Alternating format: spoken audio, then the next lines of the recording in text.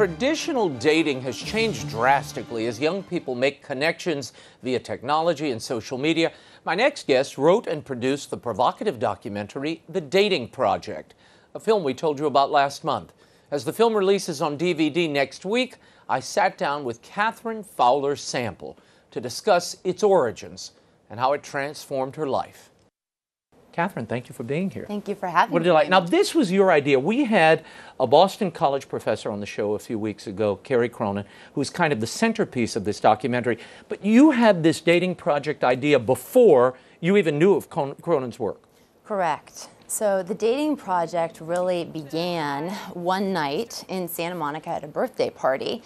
And I was standing amongst a bunch of girls, about a dozen women in their 20s and 30s, and I looked around the room and realized everyone was single. And I was like, whoa, there's no reason that these girls shouldn't be in a relationship. And obviously there's nothing inherently wrong with being single, but I knew that a lot of the girls would want to be in a relationship if that was open to them. And so that was really the catalyst moment to do this documentary. And I was in the film industry, and so my producing partner and I set out to make this movie, to really redefine dating and look at what's going on in dating culture, with what's going on with hooking up and hanging out and texting and all that sort of thing. And what did you find there that made you think you had a documentary in place? And what did that look like conceptually before you met Carrie Cronin?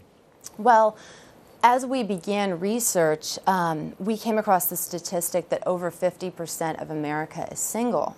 And so that really bolstered the case that this is a documentary that needs to be made. And if you think about dating, it can be overlooked as almost like, oh, kids these days, like they'll grow out of whatever they're doing in college. But what we were seeing is that it's something that people aren't growing out of. And that was one of the really surprising things, and that as we were looking into interviewing people in college, their 20s, 30s, and 40s, it was something that the problems were the same.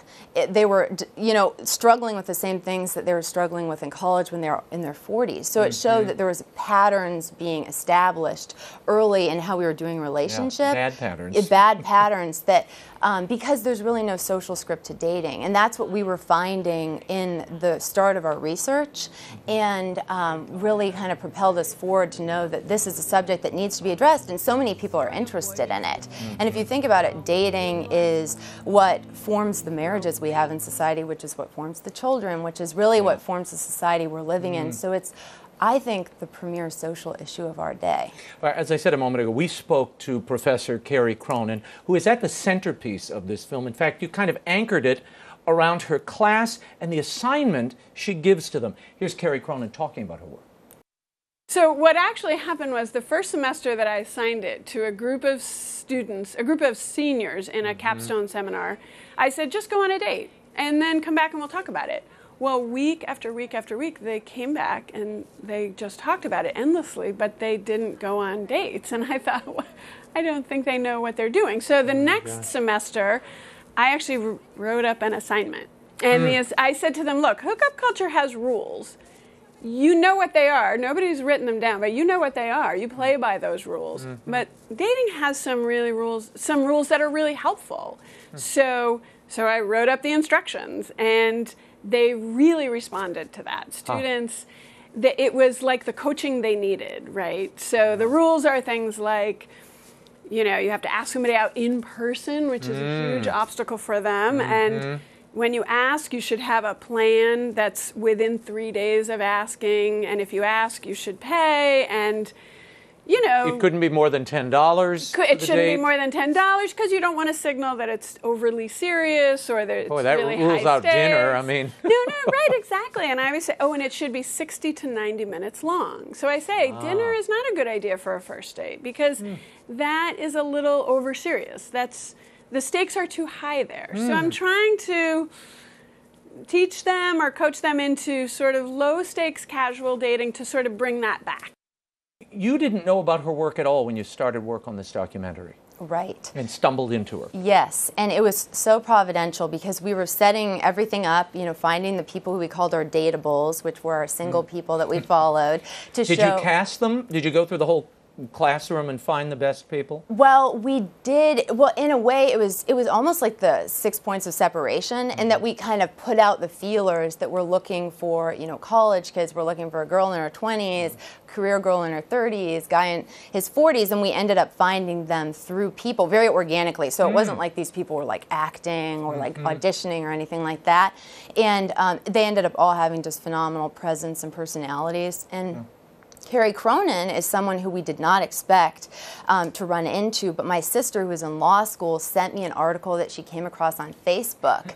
And when we were starting, the project, and she was like, "Oh my gosh, this seems like it's right up your alley." And boy, was it, because Carrie Cronin really, she is so instrumental, not only in the documentary, but what she's doing on Boston College campus and in the culture at large, because she's recasting a social script for dating. And it's crazy, because when we were at Boston College, these kids were taking notes while she was giving the dating assignment. And it's like, oh, well, how long should it be? What should we talk about? Where should we go? What if they say no? And it was so earnest, because they have no idea how to date. They'd never had real dating experience. They'd never had real dating experience. This they think is a date. Exactly. They had all their relationships. Now, I have to talk about you personally. You, Catherine, were single when you started this project. What did you learn through the project? And what has it taught you now that you're not only a wife, but a mother? Yes, well, that is a great question. And it's true, I was single, 26 years old, living in Los Angeles at the start of the project. And the idealist in me was like, I cannot wait to tackle the subject of dating and relationships and make an impact in culture. But then another part of me was like, well, I hope I get something out of this myself. And I did. Little did I know I would end up meeting the man that I ended up marrying. And how did you meet? Well, what happened was we were doing interviews, and Carrie Cronin, in one of her interviews that's in the film, she was talking about going off type. So it's like not going for the same type of person over and over again. And I realized, that's a profound piece of advice that maybe I could apply to my own life, because I had been dating primarily people who were in the film industry, just people that you'd be meeting out in Los Angeles, and they had an artistic streak, and they knew the value of movies like Casablanca and all that kind of thing. The really important things when it comes to choosing a life partner. But anyway, so I thought, well, I could apply this to my own life. And not long after, I ended up meeting an amazing man, and he was indeed off type. He was on type in that he was tall, dark, and handsome, but he was off type in that he wasn't in the film industry, had never seen a movie like Casablanca, that sort of thing. Well, that gives you something to introduce him to. Exactly. It's the beginning of a wonderful friendship. Exactly. So we ended up really hitting it off, and fell in love and got married and had a baby, and now have a beautiful baby girl. And so all of that really was my little personal kind of testimony takeaway of the dating project and the impact it had on my life. Now, you've written a book, The Dating Project, coming out in June. What's there that you can't find in the documentary? Well, there was so much that got left on the cutting room floor, just by nature of the fact that you've only got 72 minutes to tell the story and you don't want to muddle things. But it's really like a field notes type guide. If you think of like an anthropologist going through a culture, and it has, just more quotes, more things that people said that we weren't able to incorporate. And in the one-night event for the movie, there was a Q&A afterward. And everybody stayed. Across the country, people were saying, oh my gosh, I couldn't believe people were sitting in their seats after the credits rolled to hear more about dating and relationships, because it's kind of a subject that's limitless, and that there's so many different facets to what goes on, and what people want to learn and be able to apply to their own lives. And what do you hope, not only young people, but older adults struggling with this, what do you hope they come away with?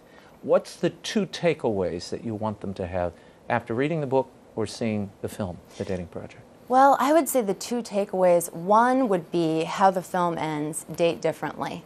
Have the inspiration and the courage to be able to step outside of the dominant social script of hookup culture and maybe the technology traps that we've fallen into and all of that. And the second takeaway would just be hope, in that we have the opportunity to change this heart to heart, person to person, because that's how it started to unravel. And it's wonderful because we don't have to wait on the government or an organization to make a change in order for us to start living differently. And I think that once we start to equip ourselves with the knowledge of even the basics of going on a date, it will totally change the way we're interacting with one another and really treating each other as sons and daughters of God. And it can it can really start a movement to change culture and how we do relationship. Catherine FOWLER Sample, thank you for being here. The Dating Project DVD, written by Catherine FOWLER Sample and featuring Dr. Carrie Cronin, is available in stores everywhere and online on June 5th. By the way, longtime viewers of EWTN will remember Catherine as one of the singing Fowler sisters. The network often aired them singing during the Christmas season.